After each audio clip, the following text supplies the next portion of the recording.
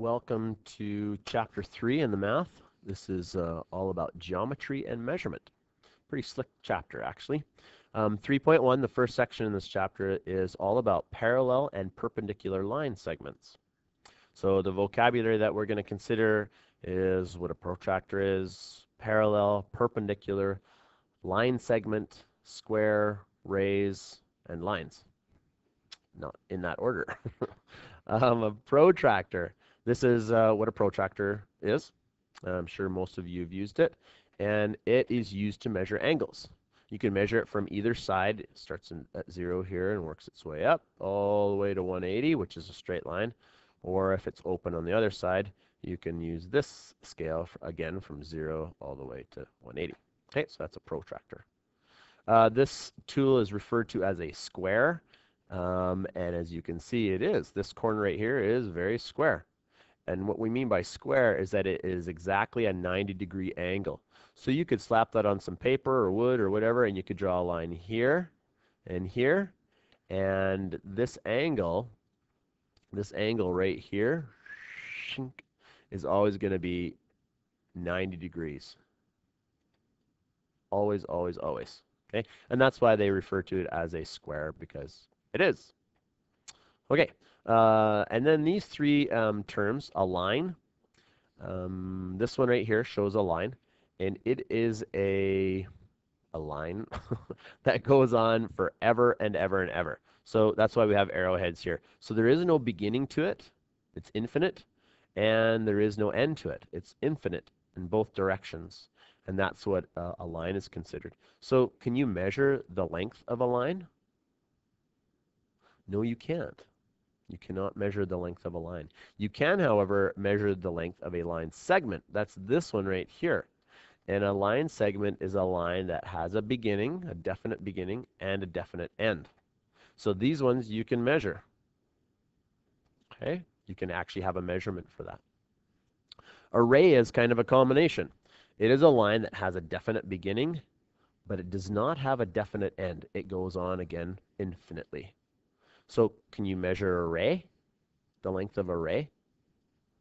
No, you cannot. Okay, so the only one you can really measure, and as we'll get to, cut in half or bisect, the only one that you can do that to is a line segment. Okay, let's go on to page 2 here. So some more terms. Again, these aren't totally new, but the phrase parallel, or the term parallel, this means when you have two or more lines, or line segments even, we'll call them just lines though, two or more lines that will never intersect. Intersect means to meet and cross. Okay? So, and how you know that something is parallel is if you grab your ruler, if I possibly could grab this ruler. Hello. Oh, there we go. Okay, if we took this ruler and we measured the distance right there, so that is 4 centimeters, right? From there to there, it's 4 centimeters at one end.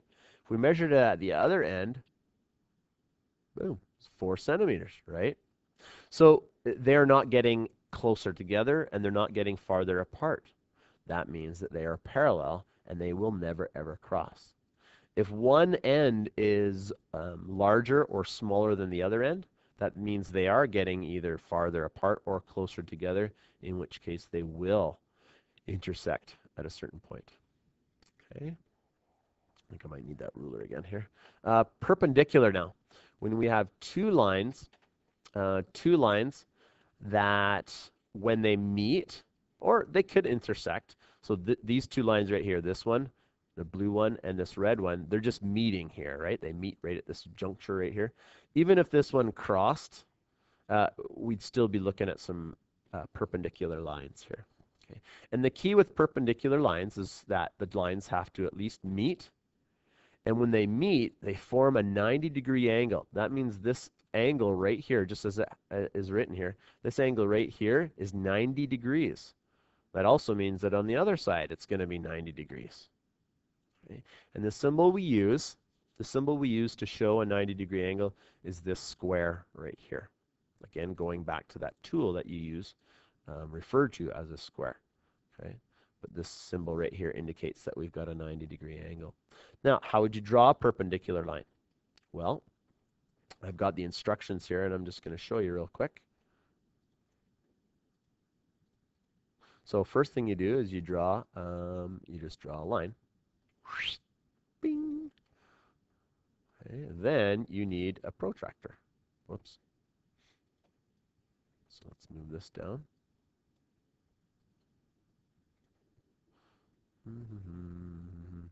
Almost there.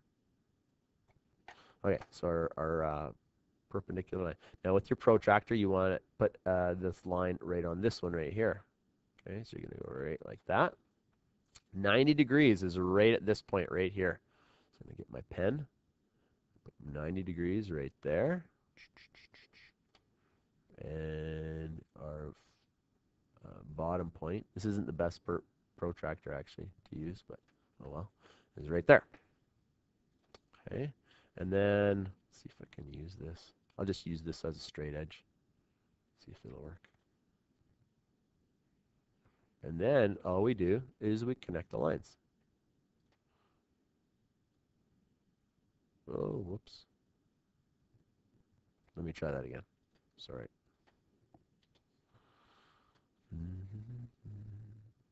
Oh, good grief. Oh my goodness. Okay. That's not looking good. Let me cheat.